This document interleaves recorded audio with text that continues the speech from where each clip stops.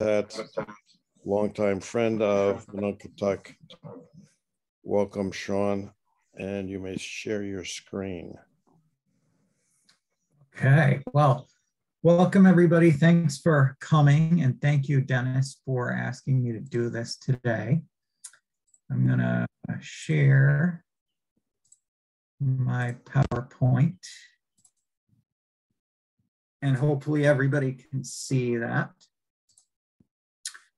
So as Dennis mentioned, I'm from the McKinney National Wildlife Refuge, which I'll talk to you a little bit about before we get into the meat of the presentation about salt marsh haymaking. First of all, many people in Connecticut don't really know what a National Wildlife Refuge is. I'm assuming many of the people on this Zoom meeting do, but I always like to tell audiences about National Wildlife Refuges because they are pretty special areas that the government has set aside to protect native wildlife, plants, and to benefit not only us, but future generations. They're very similar to national parks, but the emphasis really is on the animals and plants that live in them, not so much on scenery or recreation or other things, although they are beautiful and you can recreate at them, most of them anyway. And this whole idea comes from the people of the early 20th century, including Theodore Roosevelt, our conservation president, who decided to set aside Pelican Island way back in 1903. And that little refuge that started in Florida became about 560 refuges across the country. There are 150 million acres protected now across the United States just for wildlife and for people to visit again. So these are pretty cool places. All the pictures that I'm showing you here are from different parts of our refuge in Connecticut. The McKinney Refuge stretches about 70 miles across the coast. We're based in Westbrook, so very close to the Clinton outlets, and Lenny and Joe's is about 350 acres of marsh and forest, about half of which you can walk through on trails. And it has some cool stuff to see, including this time of the year, ibis, and herons and other long-legged waders that live on the island, Mononkatuk, that's just off the coast.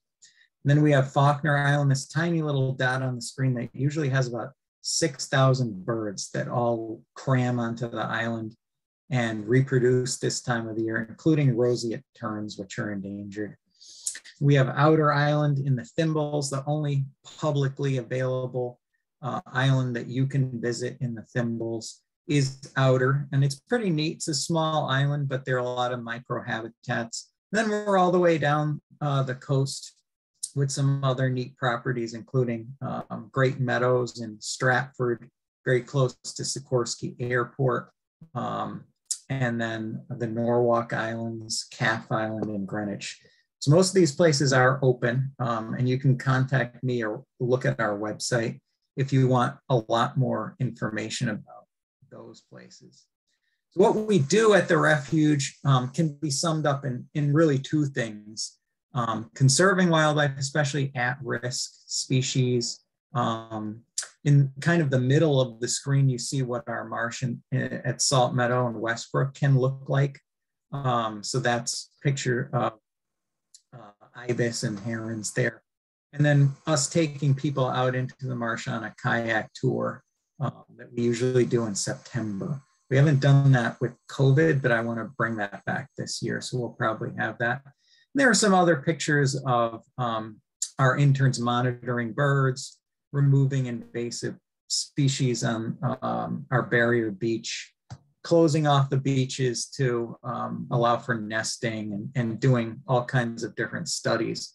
So that's what we try to do, study our refuge and make it better habitat for animals and welcome people to it. So it's a neat place to work and I really enjoy it. And I enjoy doing programs like this that talk a little bit about the habitats that I get to experience, and probably most of you do as well, getting outdoors as much as you can. So let's talk a little bit about what a salt marsh actually is. So salt marshes here, getting back to the very basics, form where rivers, in other words, fresh water, meet the sea, salty water. In our case, it's the Sound, so it's already, it's a smaller body of water, but these marshes are just as important, not always as big as other states have them in Connecticut, but very important and unique habitats. And really the hatchery, the incubator for a lot of animals that have just been born.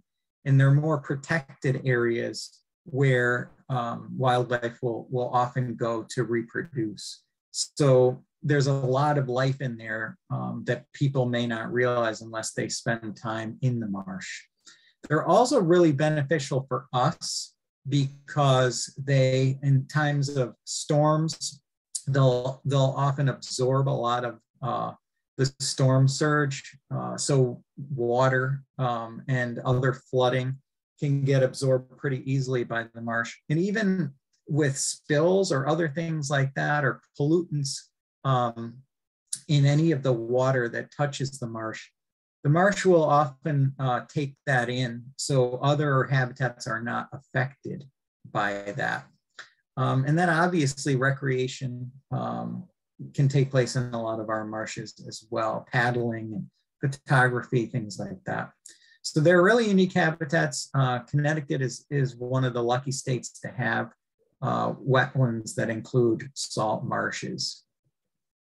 And for those of you who've spent some time in our marshes, you might recognize some of these species.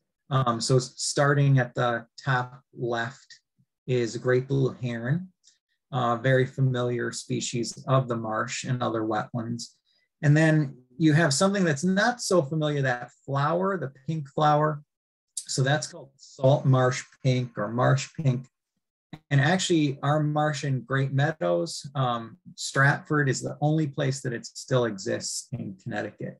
So it's a rare plant, and you may have heard about a big restoration that's going on there right now. And part of the restoration is to restore higher marsh where plants like this will live and hopefully thrive there. Then we've got some snowy egrets, a pair of them standing next to each other in the marsh. And then a kingfisher below them, diamondback terrapin that nests just above the marsh and spends a lot of its time in those waters because it's the only turtle that really lives in that area. They're either sea turtles or freshwater turtles, except for the diamondback, which lives in these brackish waters. And then we've got a glossy ibis up close, which usually on the refuge can be found in Westbrook, but sometimes we have them in other places as well. And you'll see them, of course, at Hammonasset, places like that, where people take pictures all the time of them. So this is an illustration of different parts of the marsh. So people who aren't too familiar kind of look at it and they see a lot of grass, but not necessarily honing in on a lot of other things. So all the way on the one side with the blue crab on the bottom, that's the lower marsh there. That's basically wet almost all the time. And then you move into the low marsh where there's salt pans. And then farther along, you get high marsh, which is what we're going to be focusing on basically today. And then farther, you get more things where there's high tide bush and then upland. So there are many, many sections to these marshes and lots of different species that live within those sections that you can see illustrated here.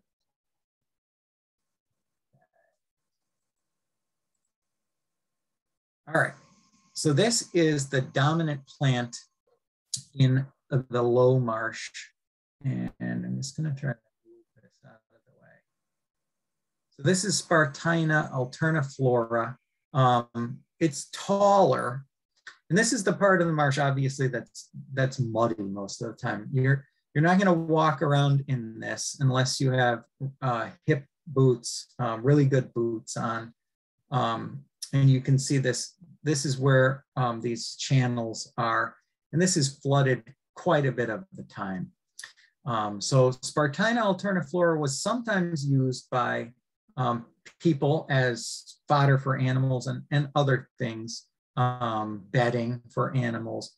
But the species that we're going to focus on mainly is something called Spartina patens. And that's what this is that you can see on the screen.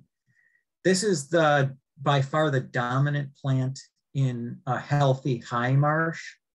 There are other plants like sea lavender and other things that you'll see growing within this. But the patens here is what you see most of. And this is what our salt marsh haymakers are really interested in. So sometimes this sticks straight up, but oftentimes you'll see it in what people call cowlicks, these kind of swirls. I wouldn't have even known what that was, but when I was a little kid, my grandparents always referred to the hair that stuck up on the back of my head as a cowlick, and that's what these are sometimes called. This is much shorter than the other marsh grass, so it's usually about 6 inches, but it can get up to about 2 feet tall. And this is really the prize of the marsh if you are a farmer anyway. So we talked about Native Americans that lived in this area when Dennis started the program. There were certainly many tribes, and they spent a lot of time in the marsh, gathering shellfish and finfish, and also probably plants that they may have used for medicine or other purposes. But we don't have any evidence, and it seems to make sense that they didn't actually use the marsh hay for much of anything. They may have used it in some of their dwellings and things like that.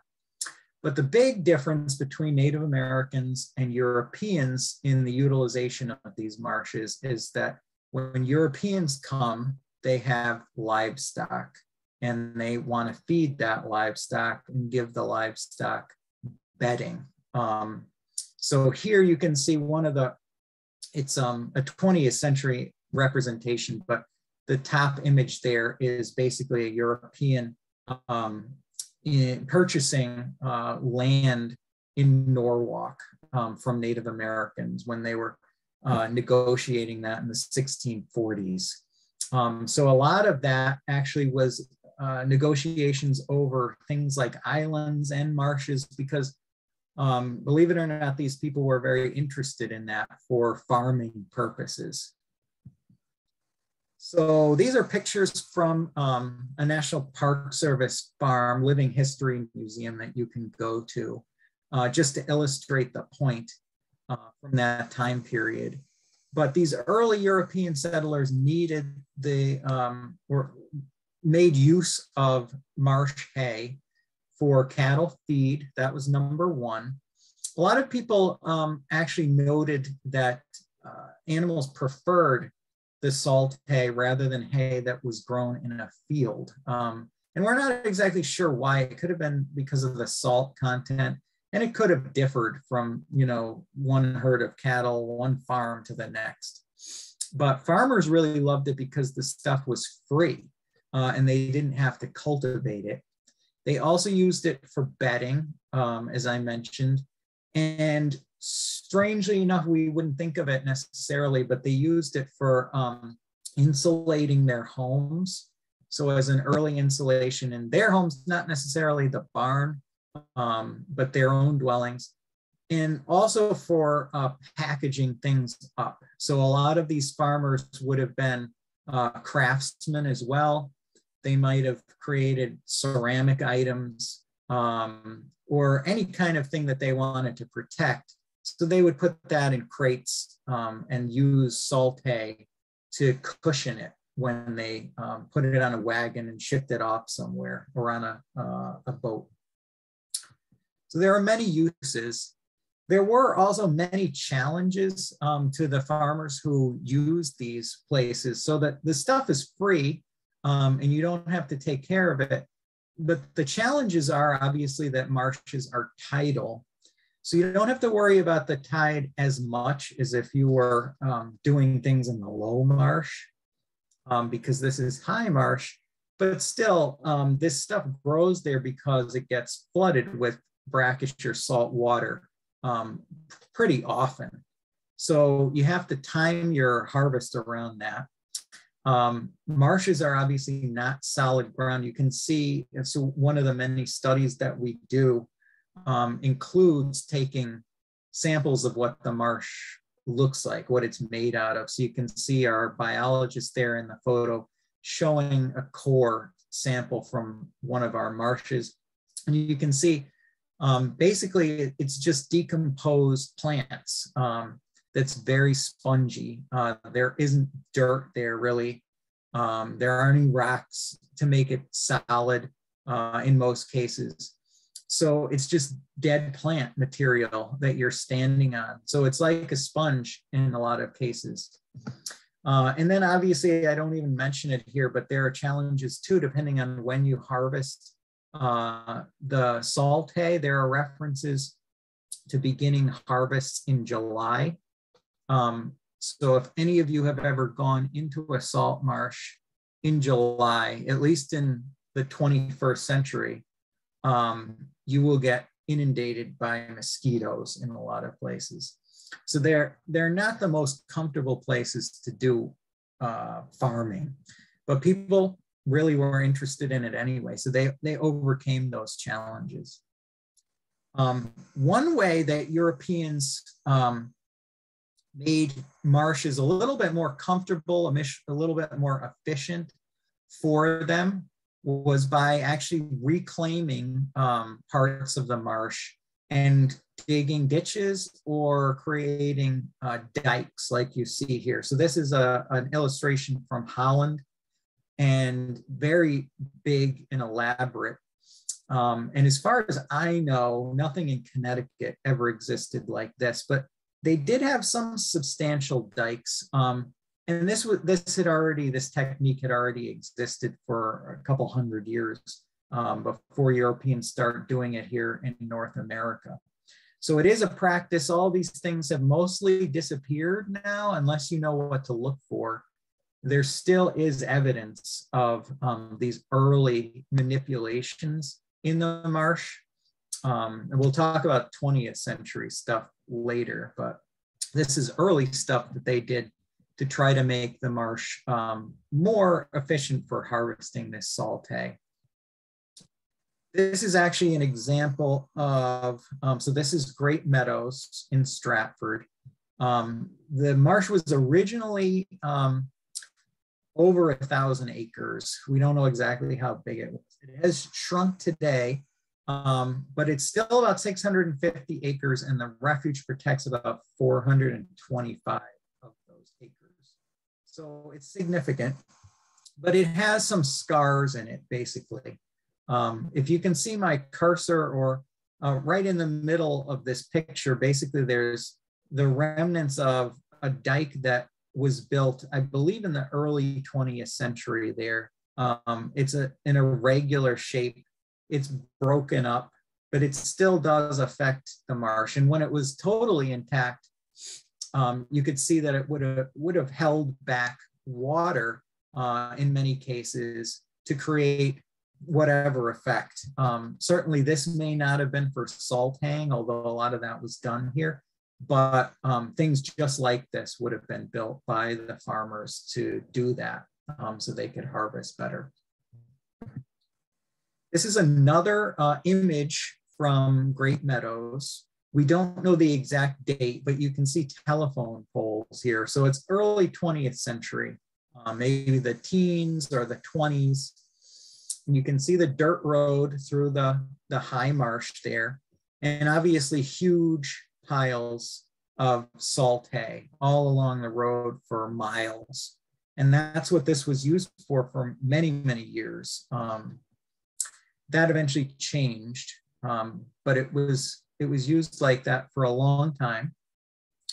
Here's a video. I'm going to show part of this. And this is actually a reenactment that was done in Massachusetts, which is still the only place that they actively do this. So let's see the video, just a portion of it. There is some audio that will come on. You should be hearing a little bit of it now. So this was in September of 2009. And this is up in Newbury.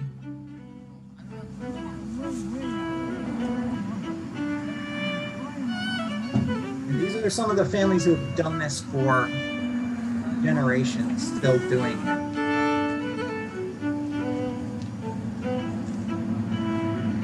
Here you can see the gentleman moving the hay with poles. Where they're going to stack it up.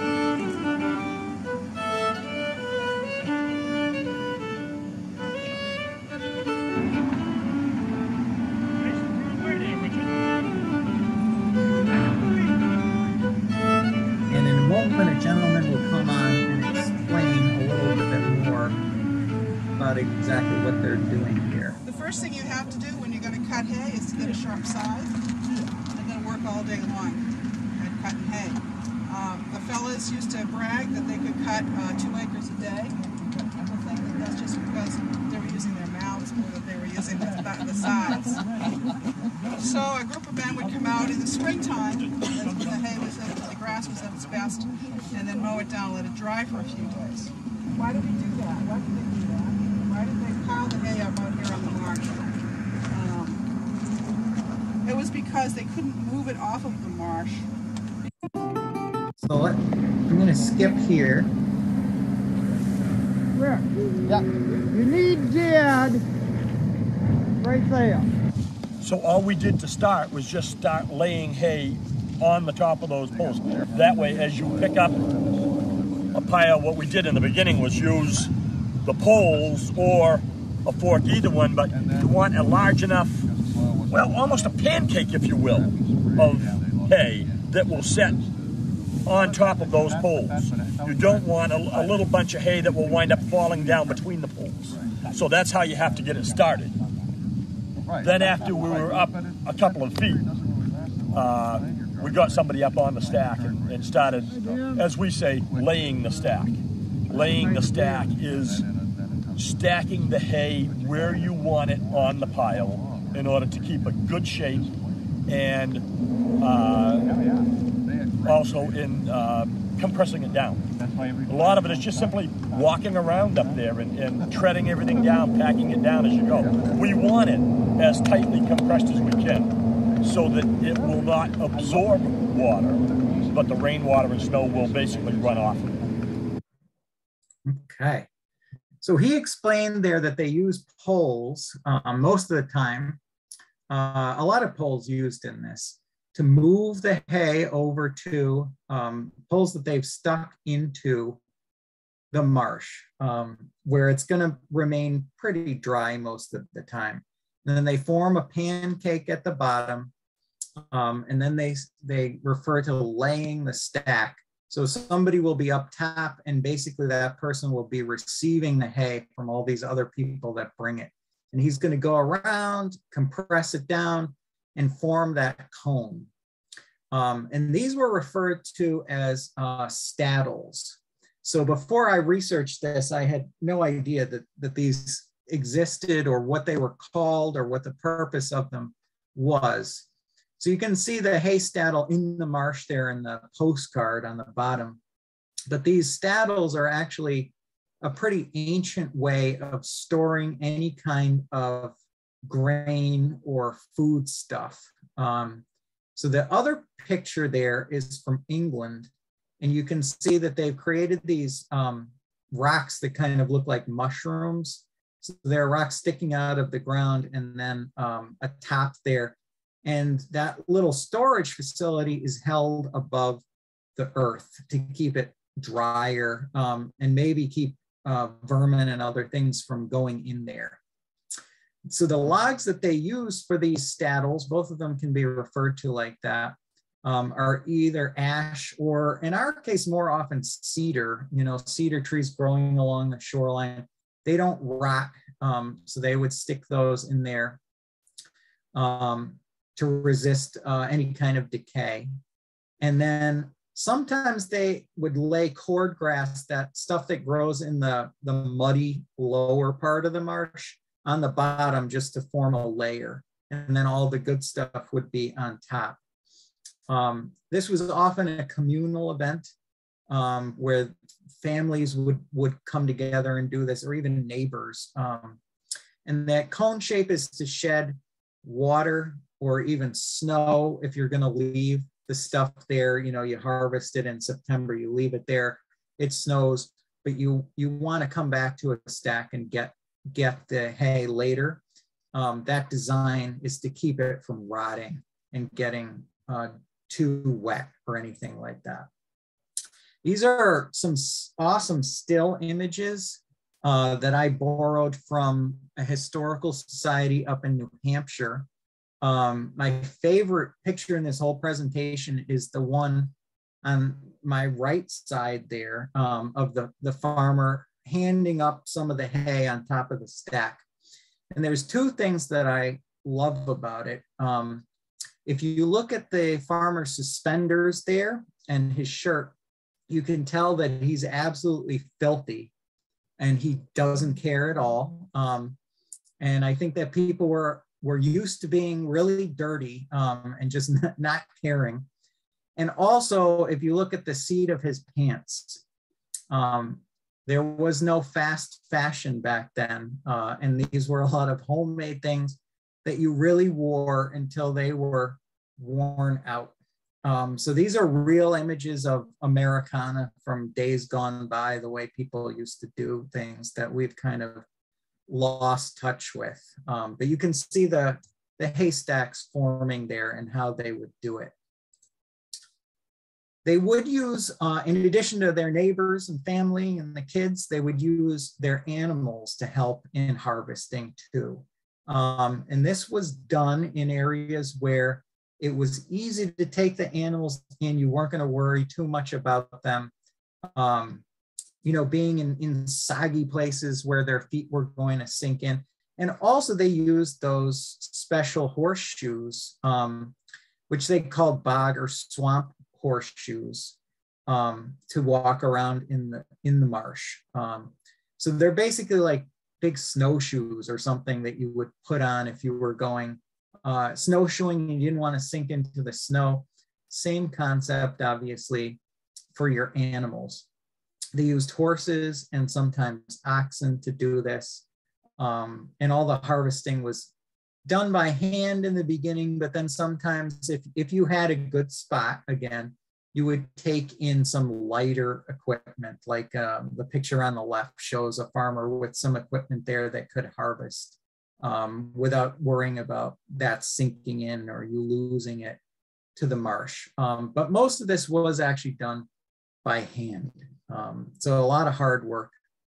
They also use specialized boats, which again, before I researched this, I had never heard of these, but they are called gundelows.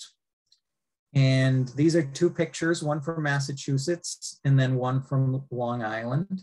So they were used up and down the coast to basically New Jersey, the Chesapeake, up to Maine.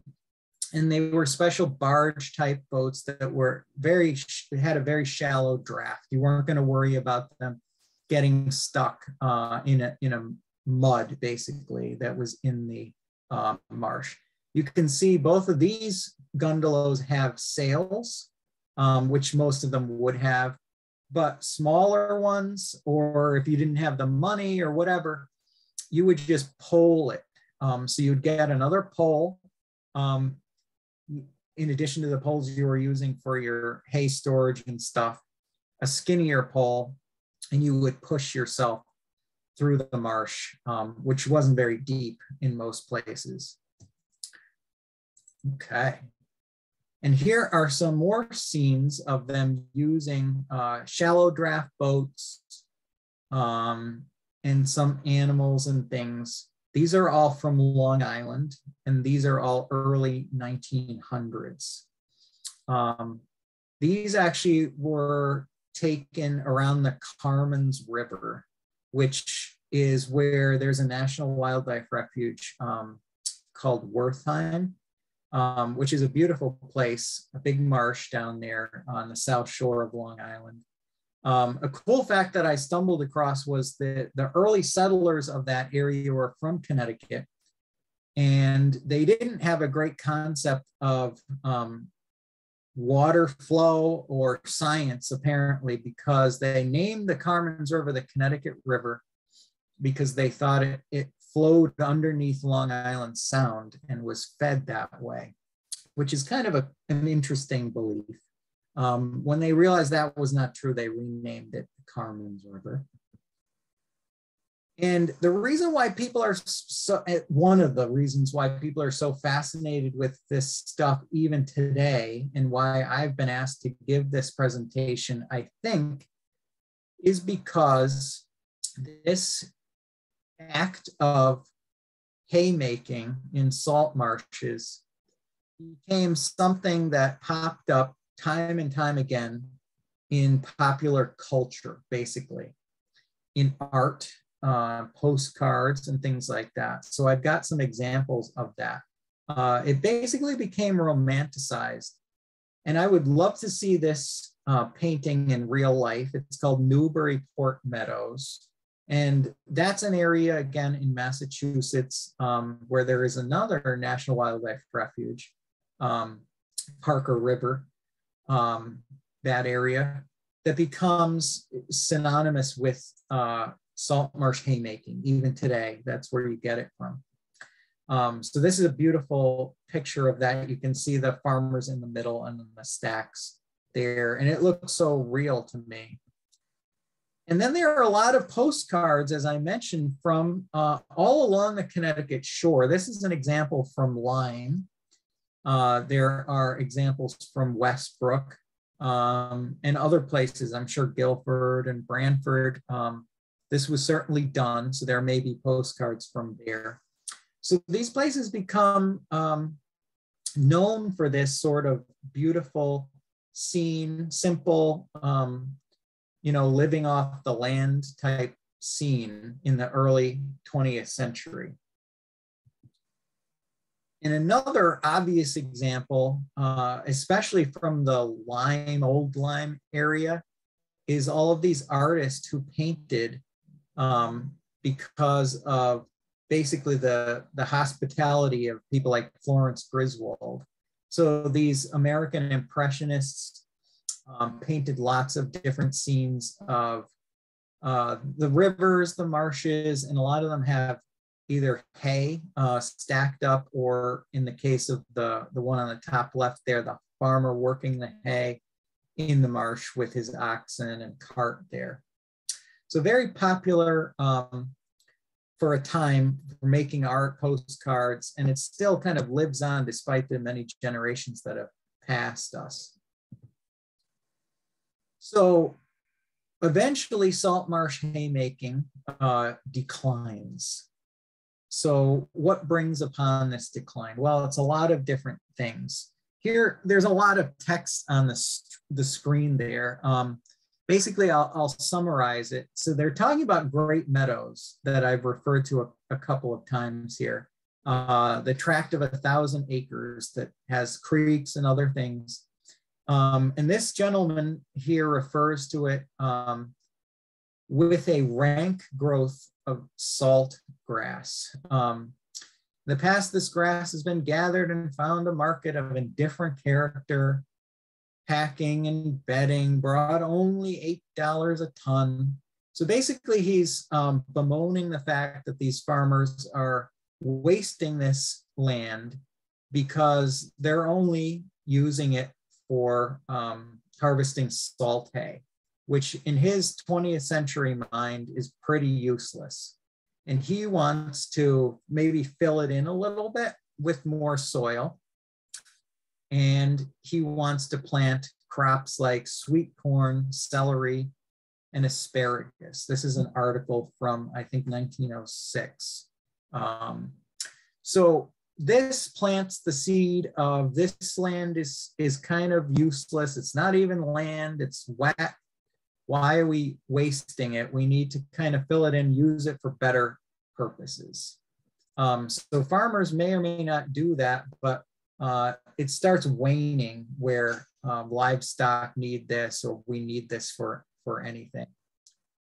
And then if you've spent any time in marshes, you certainly see the evidence of these mechanically dug ditches today. So we talked about dikes that the farmers would have built. They dug ditches by hand. But in the 1930s, it became widespread across the country to ditch our marshes because we felt that they were just breeding grounds for mosquitoes. They were nothing better than a swamp, and we should get rid of these breeding grounds of bugs and things like that. And then, unfortunately, a lot of government money went into this during the New Deal because the WPA and the CCC sponsored a lot of this ditching by hand, but also mechanically. And that's why a lot of the scars are still visible of these ditches.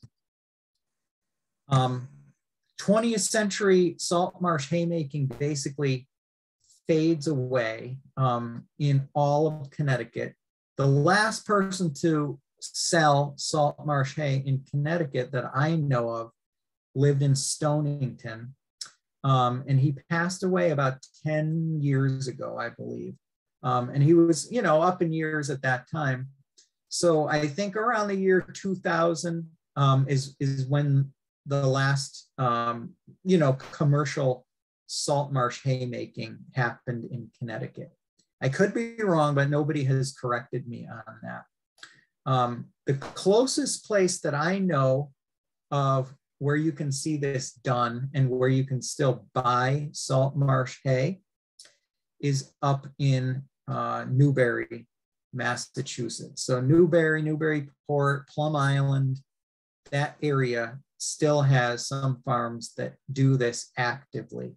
And they sell it there, and I think you can order it, and they ship it to certain places.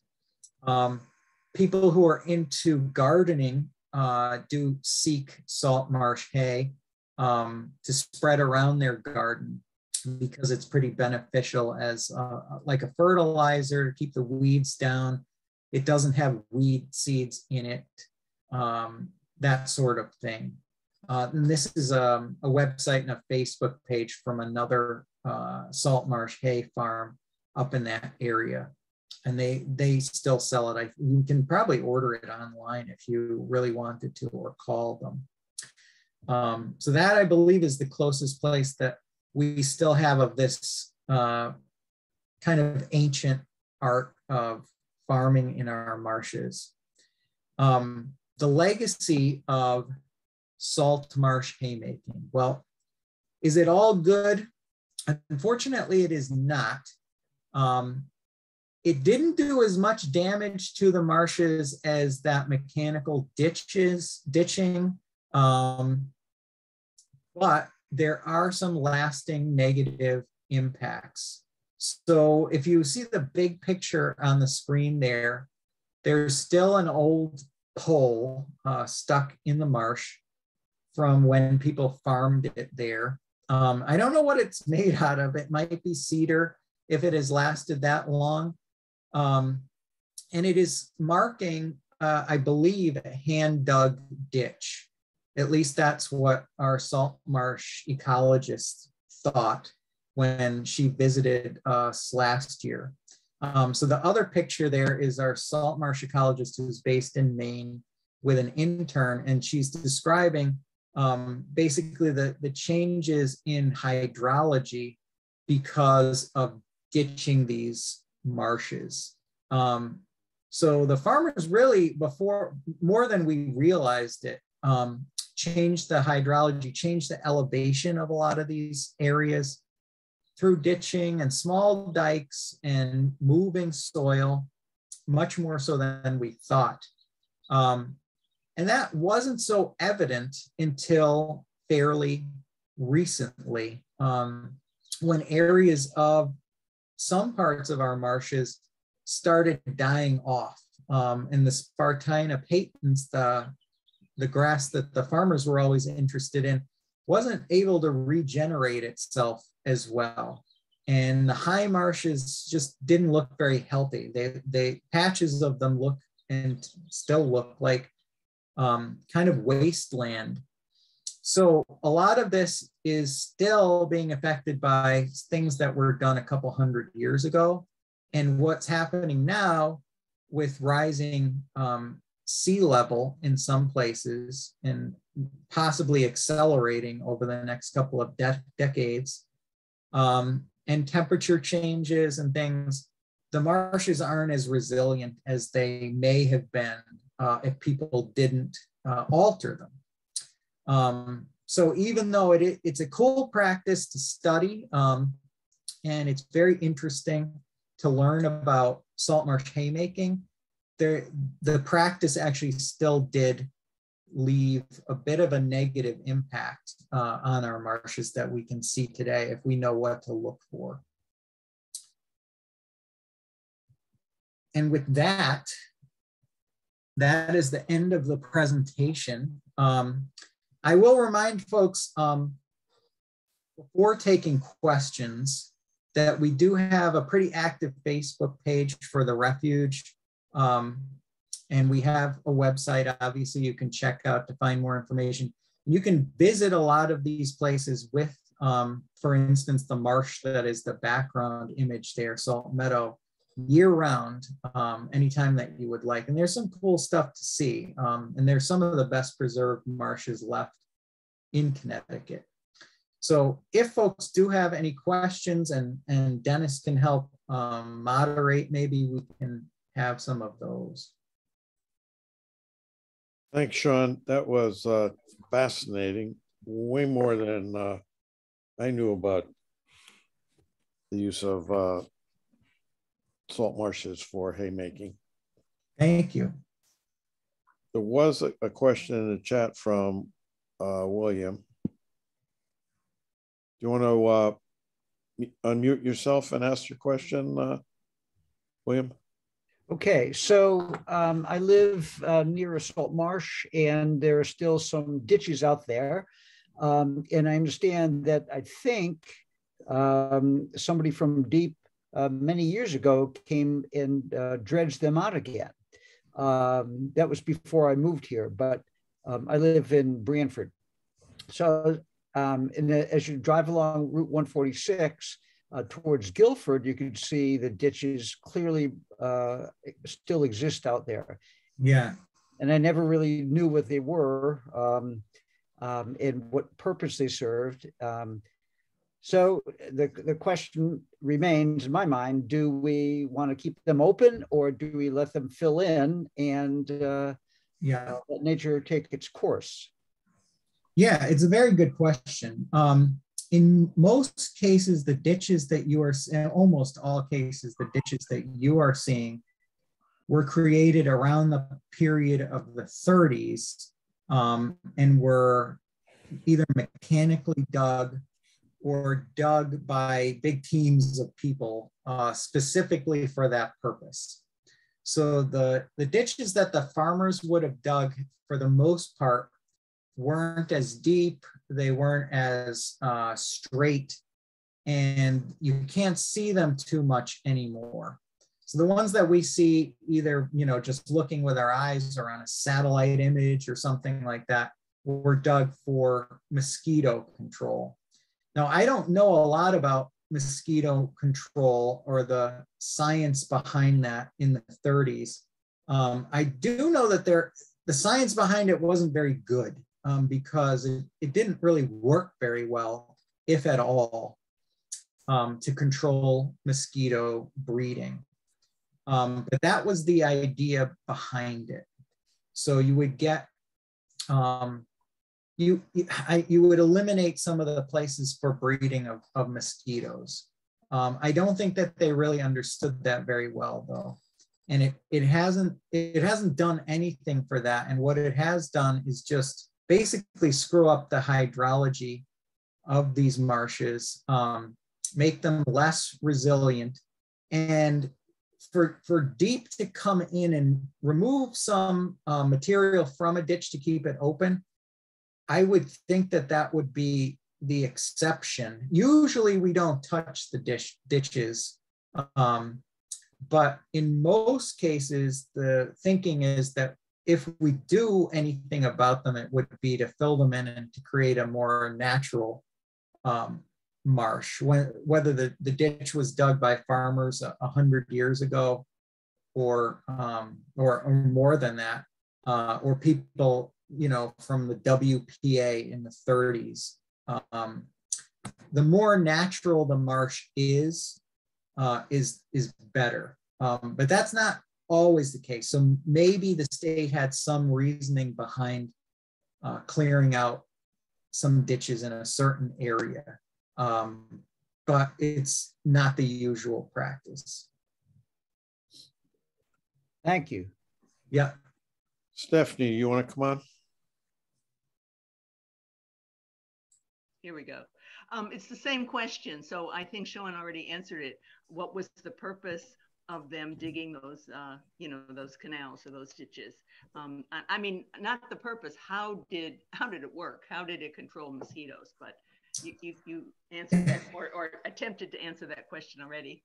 Yes. Yeah. My answer, the only answer I can give is that it didn't, and I haven't researched what they thought it was going to do. But I should actually look that up to see if there was any research around it. But.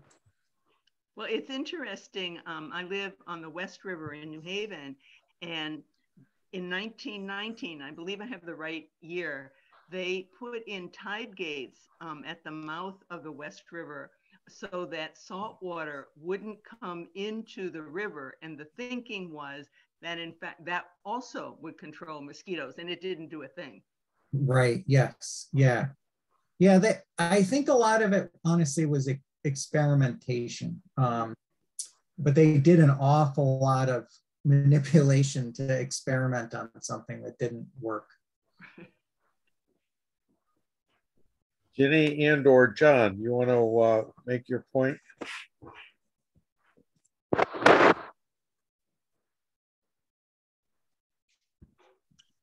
I was just going to say that in South Jersey along Delaware Bay, there are extensive former salt hay farms. And when the fodder business died, there were a lot of glass factories in South Jersey that were still using the salt hay as a packing material for the glass products that they shipped out all over the country. Yeah. If you have Google Maps, you can look around Morris River, that area, and from Morris River west, there are just huge areas of marsh along Delaware Bay that were used. And they used horses, and they used the same equipment you talked about, Shaun, with the special shoes for the horses. Right. And my wife and I were down there years ago, and it's like being in another world. You drive out there at the end of the road, and it seems like you can look for miles and you still can't see the bay. Right. Because the grass is just so thick and so heavy. Yeah, beautiful, beautiful area. Yeah, yeah, good point. Exquisite, exquisite. I can't say enough about it. Yeah, I'll have to check that area out. I did not know that specifically about South Jersey and using that for the glass industry, but it totally makes sense that they would do that. It was a common common thing before that. And there are, I don't know if the area you're specifically talking about is part of it, but there are national wildlife refuges down there that are mostly marshes that are huge protected areas. So yeah, here in Connecticut, everything's kind of on the smaller scale compared to places like that or up in Newbury, Massachusetts. But yeah, it's cool. I'll have to check that out if I go down there. Well, of course, there is the Brigantine National Wildlife Refuge. Mm-hmm. Huge, just yeah. And you can see Atlantic City from there, but it seems like it's another world away. Right. Yeah. Because it's just desolate, except for it's a wonderful birding parrot. We saw our first flock of brant down at Brigantine many years ago. Mm-hmm. Thank you, John. Spencer. Hi, good evening. Spencer Meyer here. I live near Leeds Island, near a lot of salt marsh in Guilford. I also happen to be the president of the Guilford Land Trust, and we own a lot of salt marshes in the area. And I want to thank you for your presentation and all your work, and Monongahela Society as well for all their work and partnership with us. So thank you. My question is about these little U-shaped wooden structures that we see in some of the areas. They look like maybe they were the footings for plank walks at one point. They're not the tall poles you were showing in your pictures. They're quite a bit shorter than that. And they have a cross brace on them. Do you have any idea what those are? Can you think of what I'm talking about? You know, I don't offhand know what those would be. I'll have to take a look or email some folks who may know.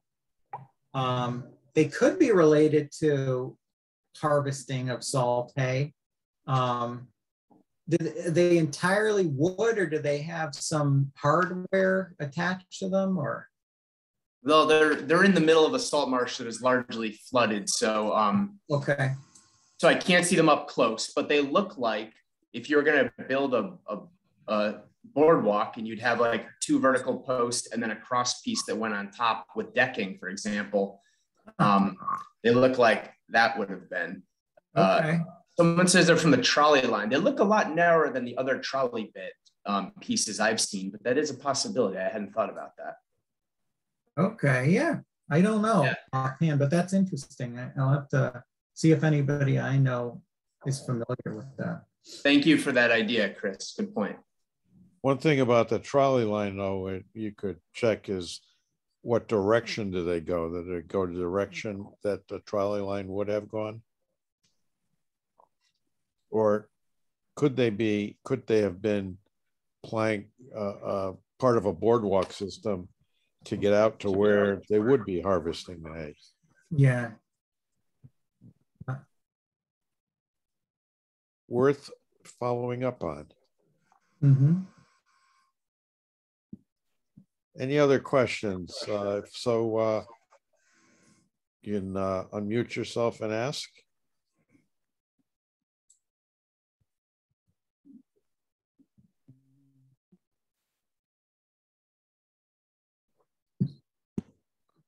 You're welcome. I guess there are no other questions. So, Shaun, thank you so very much for this fascinating presentation. Sure. Thank all of you people who attended. Check the Monongahela website calendar for the upcoming events. As I said, the next one is the Blackbirders Week walk on the first Thursday in June 2nd. With that, have a good evening, everyone, and take care. Thank you. Thanks a lot. Have a good night. Thank you very much. Great presentation. Thanks. You're welcome.